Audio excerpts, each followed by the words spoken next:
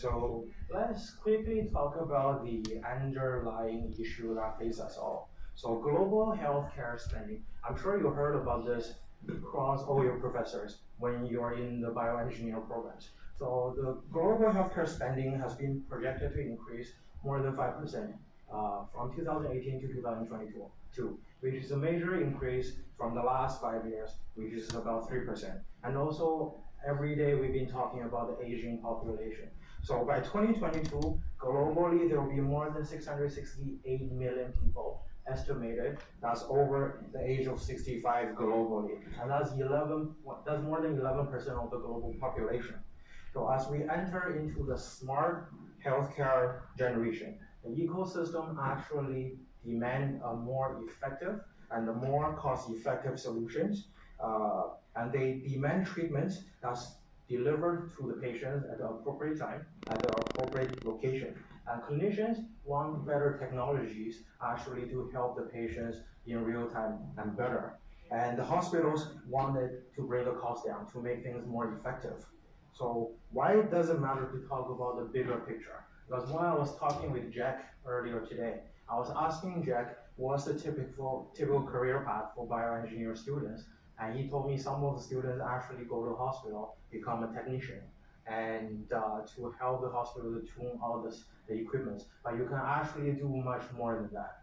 Because I'll explain why we enter into healthcare investment in the future. But as a bioengineer student, if you have an idea, you have a solution, you think something can be changed in the future, you actually can do that. And then there is actually a major doctor called shortage globally. So according to WHO, so on average, there are still 45% of the countries in their member states that has less than one clinicians per 1,000 patients. But then if you break it down into different countries, actually the problem change. So obviously when you look at a country like Singapore, Australia, or US, the problem is actually not enough physicians. Actually, as a matter of fact, we have too many physicians, but there is an imbalance between the general clinicians versus the specialists. So for example, in Singapore, everyone wants to become a specialist because you make the big money and then you can retire much earlier and have the fame. But as the aging population earlier we said start to increase, the having too many specialists actually doesn't solve the problem. So imagine if you are elder, 70 years old, who go to a hospital, then you probably have to see 5 or 6 different kind of specialists, heart specialists, brain specialists, cardiologists, etc., etc. So actually now in this part of the world, we want better technology who can bring the GPs more access and more power for them to manage the populations. And then if you move to the emerging markets, the problems suddenly change. So if you go to India, for example, there's a huge shortage of the clinicians. Let's use ophthalmology as an example. So in the India as a whole, there are 75 million diabetics, which require ophthalmologists. But then as a country, there's only 25,000 ophthalmologists in total, and that's on the specialist side. And then if you go to emerging countries like India, China, or Indonesia, the urban and the rural disbursement of the doctors also changed dramatically. For example, 70% of the population in India live in rural. But as a matter of fact, 70% of the physicians, the specialists, live in urban. So all of this brings major problem to our healthcare needs nowadays. And then if you look at the healthcare technology as a trend, I'm sure different profs tell you different things. We have been evolving in the past 3 different decades. It started as the traditional hardware equipments and consumable. So for example, your typical hospital equipments, etc. And then in the last decade, you move into smart wearables. So your Apple Watch, your Fitbit, all the wearable sensors and things. And now we're in the era moving into robotics, AI, and smart technologies. And there's few reasons why this trend is inevitable. Because number one, as I mentioned before, the rising cost, the aging population, people are becoming more demanding. And because of all the change, the wearable and the smart technologies, all the apps you start to use, now people are closer to your own health than before. Because before you go to the hospital, the clinician tell you what to do, and you just listen. So nowadays, patients want to be part of the treatment in the ecosystem. And also, there's a lot more data nowadays. So by the next 2 years, there's going to reach 1 gigabyte of healthcare data. That's 10 to the power of 24th. And I don't know what that number is actually, but it's big. So there's no human being can actually understand or interpret it, the amount of unstructured healthcare data it is. So which is why it's a big problem. And then there's a lot of startups globally trying to conquer the problems. So I was surprisingly learned maybe the students today don't really know what venture capital is. So I'll give a quick 30-second summary. So when you build a startups, before you start to sell, you have to pay your costs, you have to pay your R&D, you have to pay your employee, and then you don't have any money. So that's when people come in to fund you and give you the money. And that's what fund investment do. So usually a lot of times if you want to build startups, you start with government grants. Across different countries, there's multiple different grants, and then you move on to, like, for example, bank loans, and then soon you move on to a C to Series A stage. So your last critical stage before you start to make money, and then it's called venture capital, and that's where we come in. And then as you hit revenue generating stage, it change significantly. So where I work for is called Pure Venture. We're an impact-driven MedTech focused fund. So we invest in both hardware and software. Anything we feel can, if successful, can inject value into patient care system, save lives, reduce demand supply gaps. So our mission, for example, is to bring healthcare access and saving to 100 million people globally in the next 5 years. And we're doing pretty well, I feel. So till now, we have invested more than 12 companies globally, some in the US, some in India, Singapore, Hong Kong, Taiwan, etc. So I'll give you guys some of the examples of what bioengineer students can do. So first one is a company from US, it's called Leo Cancer Care. So not sure how familiar you guys are with radiotherapy treatments. So when you get cancer, usually one of the major treatment is radiotherapy treatment. And traditionally, the people are lying on the bed and then send into the machine, and then you rotate the proton machine to shoot the laser beams across the cancer area for targets. And then this is very expensive and also requires a lot amount of rooms in the hospital. So these startups, they change the completely solution. Instead of sending the patient in lying down, now they rotate the patient sitting on the chair, shoot the laser beams from the top to from the front of the patients and pick it up at the back of the patients. As a result, you don't need to build a hospital bunker. So how much that costs? That's on average $1 to $2 million USD saving for hospital. And then in a lot of countries, for example, Hong Kong, Singapore, US, European, you have the hospital that's already built.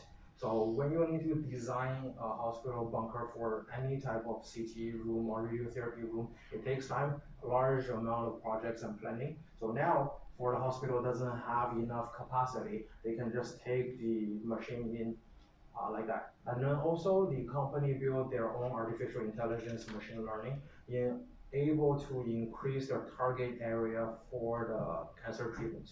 So it's pretty cool, but also requires a lot of engineers and hard work to get it done for advanced manufacturing machine like that. And then this is my favorite company, always talk about it. So as I was talking about, in India, uh, there's about 75 million diabetics. So as you guys might know, when you get diabetics, the disease doesn't kill you, but there's a lot of side diseases. So one thing is called diabetes retinopathy. That means the glucose level in your blood goes up to your eye, and then as the pressure starts to increase, you start to pop your blood vein at the back of your eye, and then you become blind. So about 30% of the serious stage diabetes patients actually become blind at the end. So a diabetes doctor cannot really tell if you have an eye problem or not. You need a specialist So eye specialist. And as I mentioned earlier, there's only 25,000 ophthalmology in India all live in the urban area. So what does the problem do? Like nowadays, people don't really care. So we invested into a company that built an AI off the line, which is important for India. And then 10 seconds, 93 to 96% accuracy. So now with the low-cost high-end phonoscope hardware, you can put one of these camera in any of the diabetes clinics. And then when the patient comes in, the nurse can do the screening. And then after the screening, the AI will run, will tell the patients, do you have the problems? You don't have the problems. And if you have the DR problems, then they get to refer to a specialist, which people go much uh, more often. And then right now, the company has 6 different devices across the eye functions being used in 1,000 clinics globally. And then it touched more than 7 people's life already. Uh, and then there's actually a Mark, Singapore. this is an interesting product because I met with the company colleague before. The white color part is the lens, and the black thing is actually a mobile phone. Like that. So you connect with the lens and then take a photograph. So it's not nothing. A doctor need to invest or train a lot like that, but it's a very interesting technology and with a big impact to patient. Yeah, and to give you guys just like what Jack mentioned, right? So this device costs about 6,000 USD, and the quality that it's generating is the same as a 30,000 camera. So for a lot of the rural areas, actually the clinics cannot afford the 30,000 camera, right? And that's where they come in. And then it's completely portable, doesn't require internet or cloud. So it's built and designed in a way that works for different kind of target audience. And they have the company is about 100 people, so they have 30 people and in their engineer team, and that's another pathway bioengineer students can think about because you are actually making a difference to the world in something that's bigger. Thank you. So this is actually a Singapore company. We led the investment with the government last year. So they do pregnancy caring. Traditionally, this technology surprisingly haven't innovated for 80 years in the human history. In the past 80 years, even if you go to the hospital now, so pretty much there's something called the CTG machine. Now, when you're pregnant, only I guess relevant to the ladies here. So, like you have to do, it's kind of like an ultrasound related machine that you put all the wires on you, and then with a lot of readings, and once a month usually you go to the hospital and then do it to make sure your baby is safe. And then it's a huge burden to a lot of the healthcare system, not as relevant to Singapore, a country like Australia, Canada. It's extremely relevant. So the company using ECG machine, so which is what the science has been proven, but technology could not build in the past many years. Now achieve a portable, much smaller sensor that the lady and the mother can actually take home and then do a measurement once a day. And then the data will be directly fed to the hospital. And then imagine in a country like Australia where sometimes the mother drive 2 hours to go to the hospital for a checkup. Now the doctor can literally tell them like you're safe, you don't need to go. And if there's an urgency, all the data is already with the midwives. And then when when the mother goes to the hospital, they don't have to line up. It will be sent to the emergency room directly. Yeah. So these are some of the examples where healthcare startups and technologies are around everyone today. Uh, and then want to really quickly talk about the business side of things, assuming some of the students here will join a startup in the future. So MedTech Innovator, which is a large nonprofit organization globally, they summarize the 10 of the reasons why healthcare startup fails. And then first reason is failure to articulate your value proposition. I always spend a lot of time on value prop, so I'm going to cover it in detail later. And then the second one is not having end-to-end evidence generating strategy. What does that mean? So as you guys are moving into healthcare sector, which is heavily regulated, as you know, if you don't really know how much clinical trial, how much evidence that you need for your FDA submission, for your other regulatory submission, a lot of times you do the wrong planning, and then by the time you are submitting your clinical trial, you run out of money, and the company die. It's actually one of the major problem why startups face nowadays globally. Because if you talk with Jack, you will understand different medical device actually is fit into different regulatory class. So a class 3 device will take much more evidence on clinical human trials than a class 2. So like even to me, we have a pre-screening lung cancer technology. Uh, and then for them, the US FDA require them to do a 2 million 2 million patients longitude study across the country.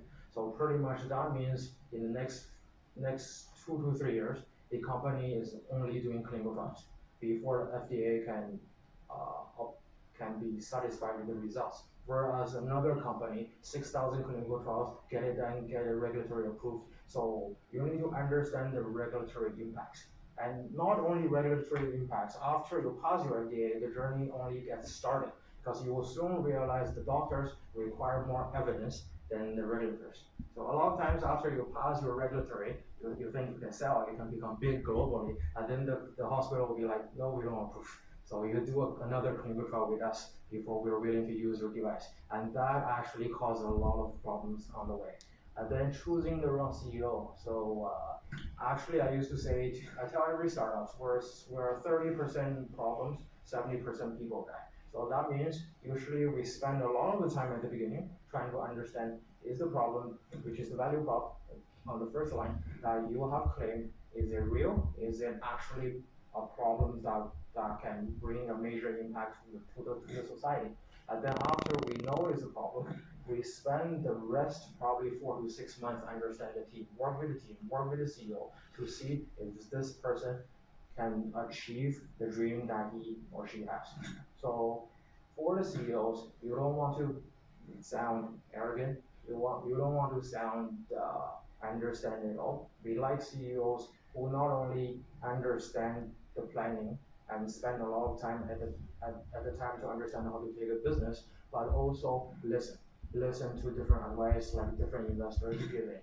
But then let's talk about the value prop because I meet on average 50 to 100 startups a year, I would say. And then you will realize a lot of the good startups that's funded by the clinicians or the engineers have a common trend. So they build something that they really understand and they thought is the best thing ever. And then after it's built, it launched to the market, you realize they don't actually have a market fit because when they build it, they only understand from their own perspective. They think this is the best products because they spend so much time and effort into it.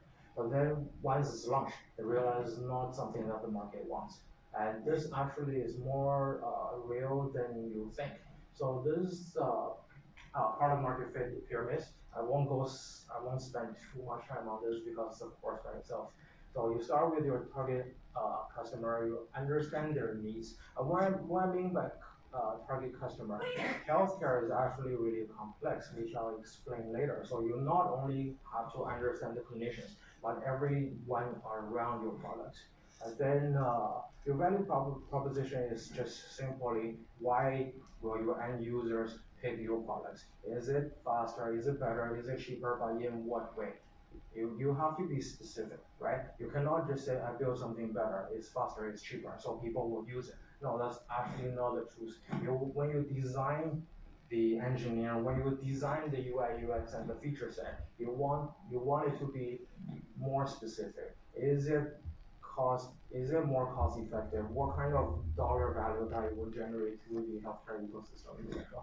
And then, as I always say, healthcare is probably one of the most complex sector for startups because you have so many different users. A typical, for example, Grab, Uber, or TMT fintech products usually have a single or a smaller specific user, whereas in healthcare, you have to deal with doctors, nurses, hospitals, insurance, government, regulatories, patients, obviously in the center, and pharmaceutical and device. And I can tell you right now, each one wants something different.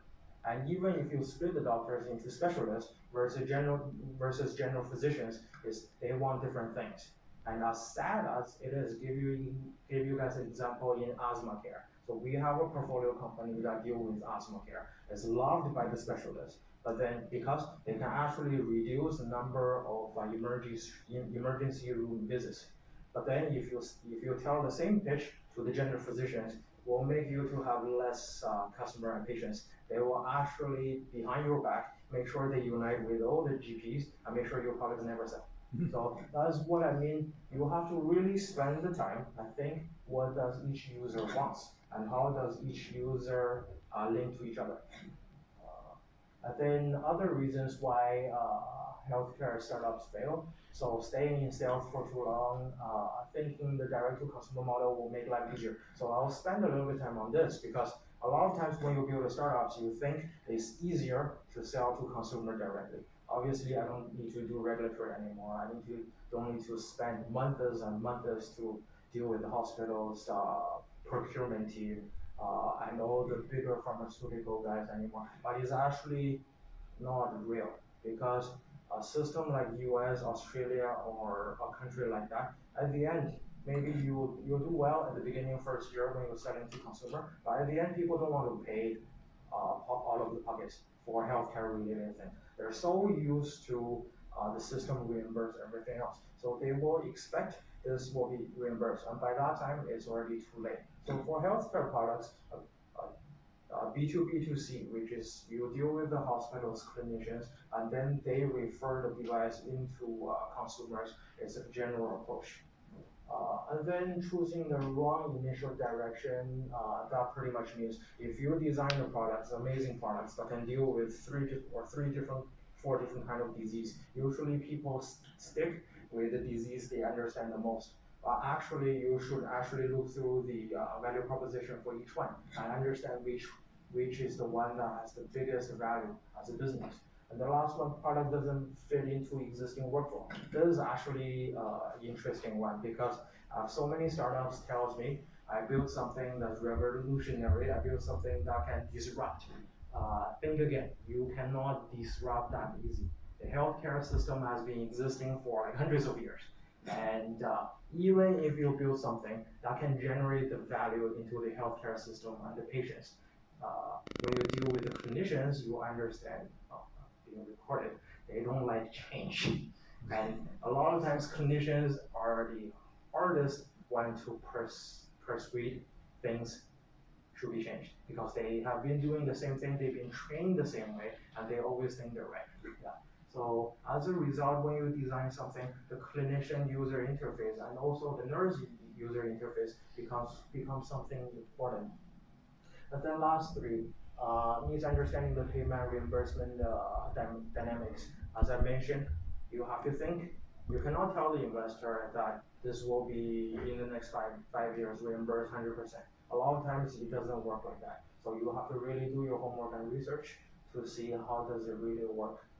Putting too much money and effort into pilot programs, staying your eco timber. So pretty much when you're dealing with a bigger player like pharmaceutical companies, they are demanding, and a lot of times it takes 8 to 10 months to build a pilot and to make them happier. I want to sign a contract with your products. So a lot of times the smaller team will drain all their resources into that, and by the time they realize it's not going to work, it's too late.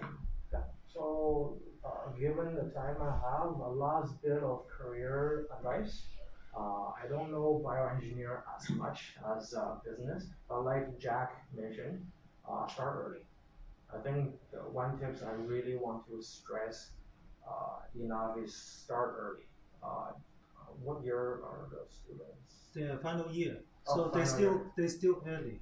Okay, it's still not so yeah.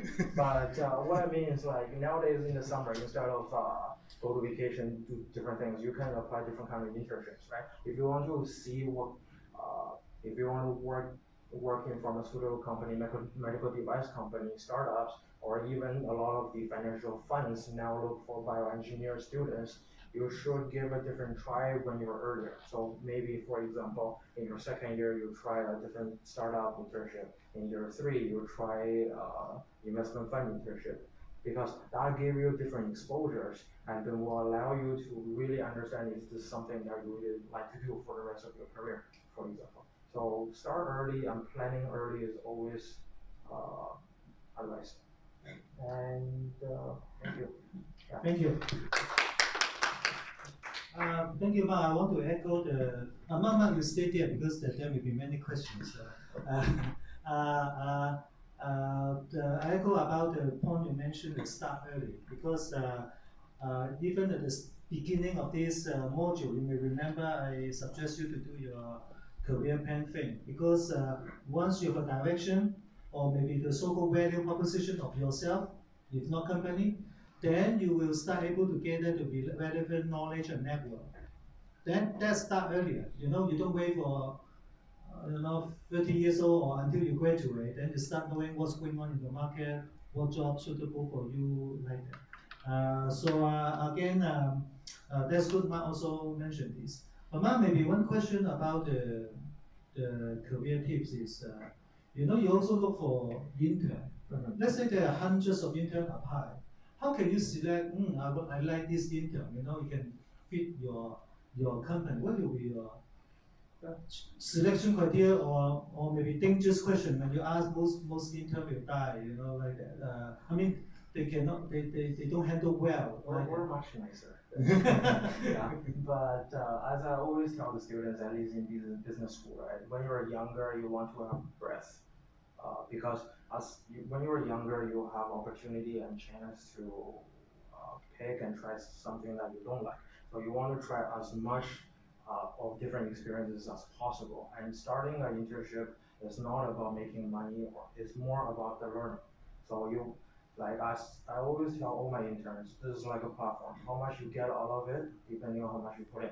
So it's like if you work hard enough and you get more exposure experience out of the internships. And then back to the how usually when we look at the undergrad students, we don't expect they're experts, domain expert. You guys are still students and probably know a lot more than me when I was a student. So we just look for attitude.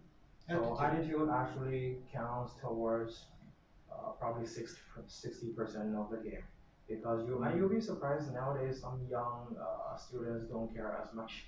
So yeah, and attitude not just means you go to work and be ethical. It means you work hard, you want to stay initiative, you want to add value to the business. Even though you're not giving a task, you're thinking, how do I make this better? Right. Yeah. Right. I like that point. I want to add that the attitude, because the attitude you cannot fake. Do you like this job? Of course I like.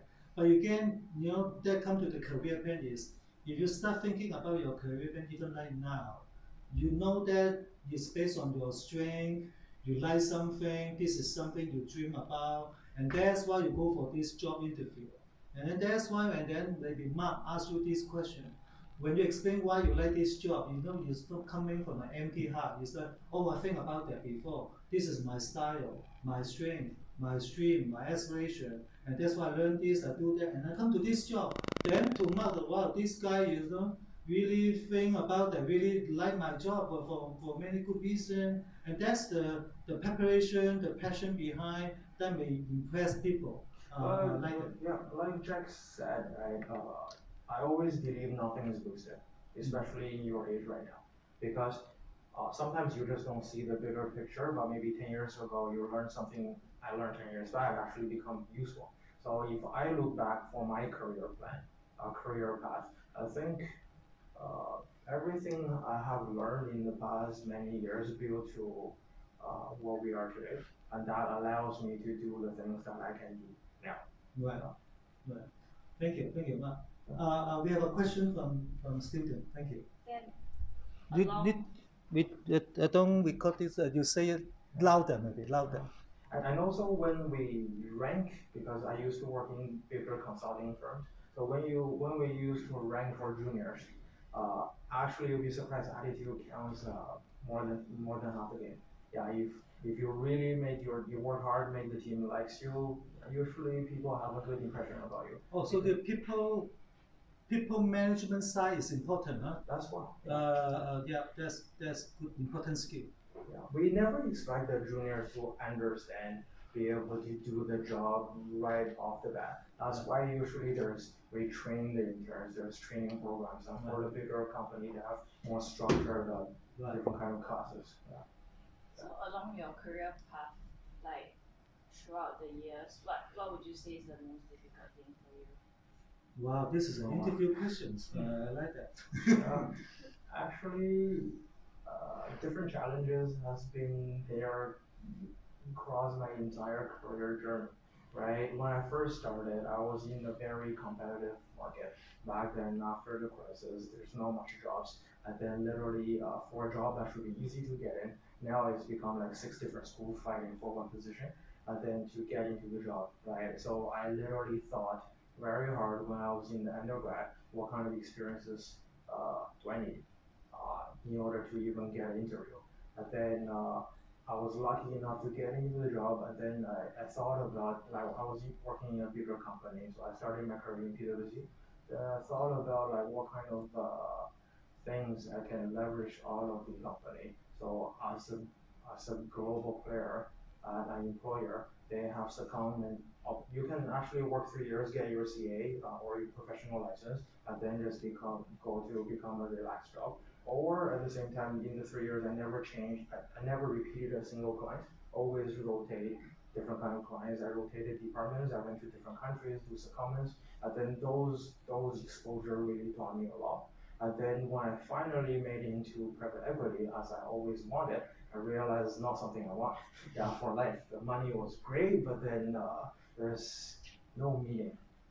Now I'm much happier because I believe I'm making a difference. And then you actually, when you see your startups grow, because we work with the CEOs a lot, like you actually feel you're doing, you're contributing to the best extent of what you can. So when I was in PE, it's, as you guys know, probably it's like getting into Google or Apple. It's not the easiest thing to get into. So again, all the preparation work and all the networking I had to do beforehand. And then when I was doing the MIGA deals in private equity, I started to meet successful entrepreneurs who taught me there's more than just making money. There's actually, by doing the right thing, you can make a difference and also making money. So when I joined the family offices, we didn't have this impact investment fund. So imagine I'm not a doctor, physician, or even a science major, start something like this with completely no network in Singapore and no background information. So that's another challenge that we face. And then we say we grow decently in the past few years. Yeah. And then even right now, I'm learning every day because every time I see new startups, it's a completely different sector. Yeah. That's great. Thank you. Thank you for the questions. Any more questions? Yeah. Talk to this.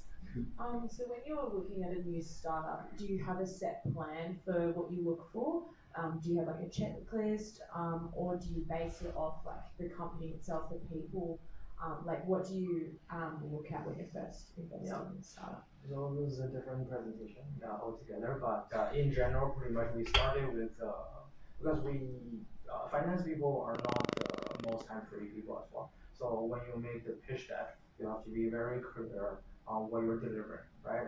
Assuming we like the idea, we like the startups, and then we spend a big chunk of the time at the beginning understanding the problems and also understanding why your technology can be a solution to the problem. And then after that, we move on to the markets. We take a look to see if this market is big enough to actually for us to become interested. For example, if it's only, actually this is true, in Taiwan, we went through a company. I think we calculated the total market size globally, I think is 50,000 people or like 100,000 people. Then it's an interesting technology, but then the size of the impact, it won't become a great business out of this. And assuming you have a potential, you have a chance to become mega. We don't expect our startups to become Medtronics, by the way. So then we look at the business plan. We start to look at the details from budget to valuation to your IP strategy to your current business partnerships and to your, for example, for hardwares. Actually, I always say 50% of the fail due to manufacturers.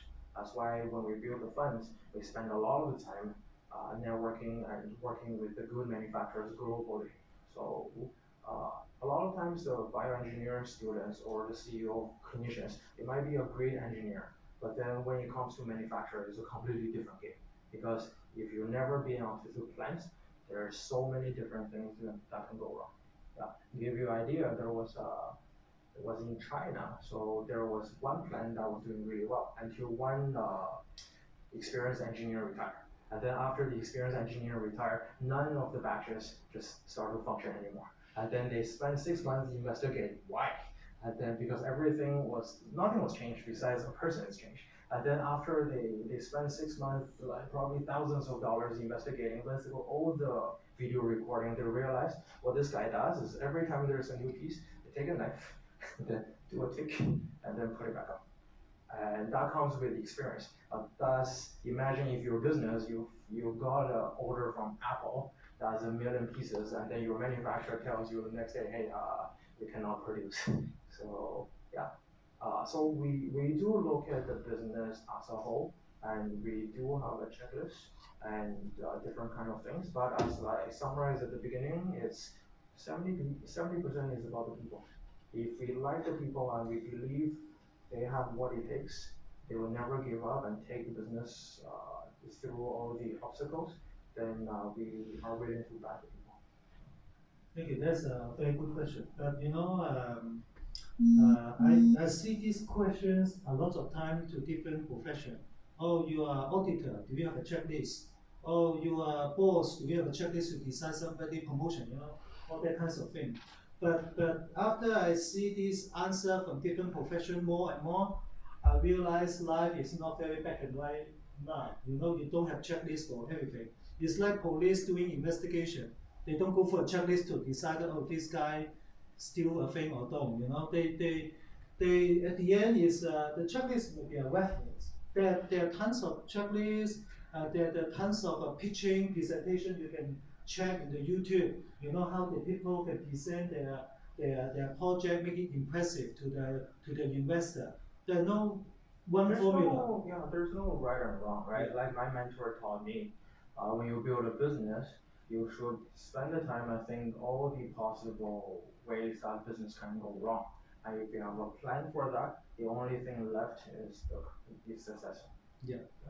So it's really up to the investor kinds of chemistry, the trust, the passion you present your product, and of course the facts is about what problem you solve, what solution you bring in, is it really validate, that solid thing, that will be the so-called 40%. The 60% you want to see the energy behind this person to drive this happen. Very, very not black and white stuff, but that's the fun part, is an investment. It's not a simple calculation game. And also, I was listening to a speech made by one of the most successful funds globally, the founding partner. They invest in tech, so it's a totally different game than medical. But then they produce, I think, 30 unicorns, at least 30 unicorns in the past number of years. And then she always say when they do it, they meet at least the top 10 people in the company. And then if your number 10th employee is better than the number 3 employee in your competitor, then there's no reason for you to fail. Oh, okay. But we do meet the team. It's not just we meet the CEO, we like the CEO, and that's it. A lot of times we work with different elements in the team, trying to understand how the chemistry is working, how the product is putting together. Yeah. So at the end, still come down to people, right? The people becomes a great part of it. Right. Good. Thank you. Any more questions? Okay. Thank you again, Mark. Please also subscribe our channel and click the bell button for future update. Thanks for watching.